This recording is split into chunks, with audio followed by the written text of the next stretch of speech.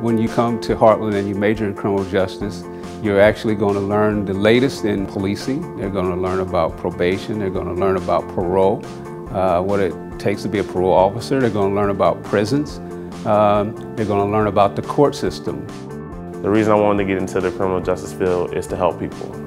There's a lot of opportunities for anybody that chooses the criminal justice field. There's things like police officer, correctional officer, probation, and there's the state level, local or federal.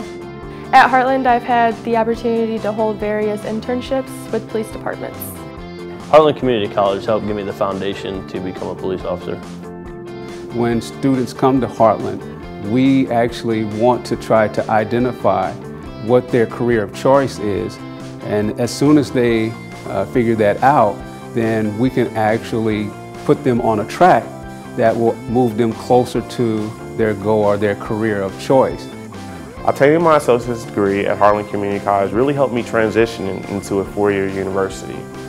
I've actually enjoyed watching the students grow as individuals, as well as being educated in the field, and it gives me great joy to see them actually working in the field of choice after completing their education here at Heartland Community College.